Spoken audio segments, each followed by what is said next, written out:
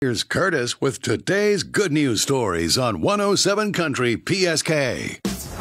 Number 1, a 10-year-old in Missouri named Miracle called 911 last month when her mom went into labor 3 weeks early and helped deliver the baby herself. Now she says that she might want to be a doctor when she grows up.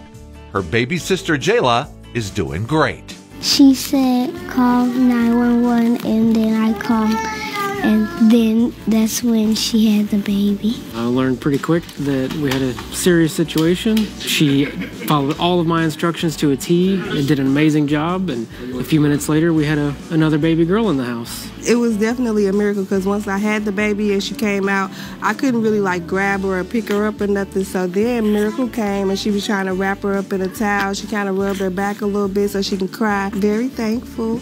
Number 2, speaking of newborns, have you seen the video of the chimpanzee being reunited with her baby at a zoo in Kansas last week? Zookeepers had to do an emergency C-section on Tuesday, and they were separated for 2 days. They put the baby in the mom's pen on Thursday and let her in. It took 20 seconds before she realized that he was there. Then she immediately rushed in and hugged him. Even the zookeeper filming it started crying.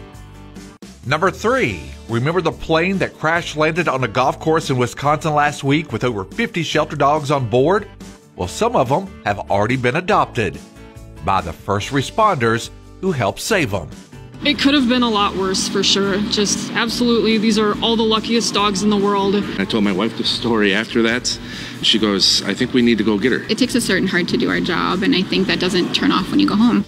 And number 4, a 23-year-old guy in Vancouver was busted for drunk driving last Wednesday and will lose his license for 3 months. But instead of being a drunken jerk like we're used to seeing, he thanked the police officer for stopping him and gave him a hug. Those are your good news stories for Monday, November 21st on 107 Country PSK.